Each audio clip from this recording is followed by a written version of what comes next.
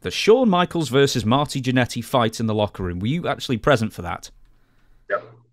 Me and Mr. Perfect, Kurt Hennig, were both there.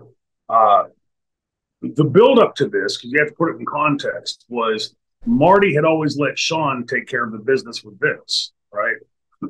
You can fill in whatever the business is. The the story that he was getting from Shawn was that when they split them up, they were both going to get big singles pushes, which made sense. I mean, both were good workers, both were, well known.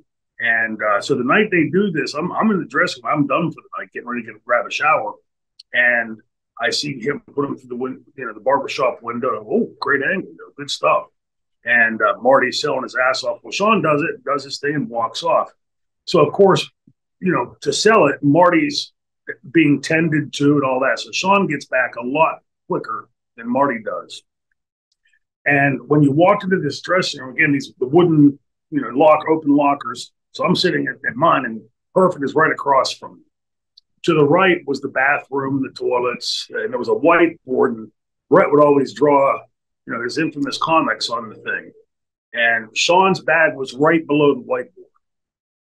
So he comes walking in, goes over to his bag, and Kurt's right across from him, both doing our thing. And several minutes later, boom, like hard, somebody comes slamming through the door. It's Marty. Marty comes, the door's over here to my left. Marty looks at me, looks at Kurt, looks at Shawn, and goes, "You mother," and starts across the room. And as he's going, I'm thinking, what the hell's going on? He's across the room, and he gets 4 or 5 feet from him, and Shawn goes, and just falls down. Like there's that lamb that, like, when it gets scared, it just falls over. It's a goat. Yeah. Yeah. Just yank. And he goes down and curls up in a ball. And Marty gets over there, and he's like looking, and so he puts his hand against the whiteboard and smudged the thing later. I saw the smudge, and he starts putting the boots to him.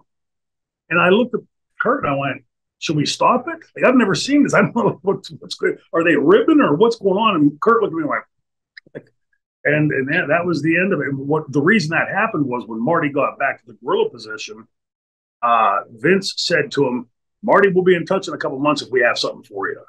And so he knew, like, boom, Shawn had gotten him, and it went after him pretty good.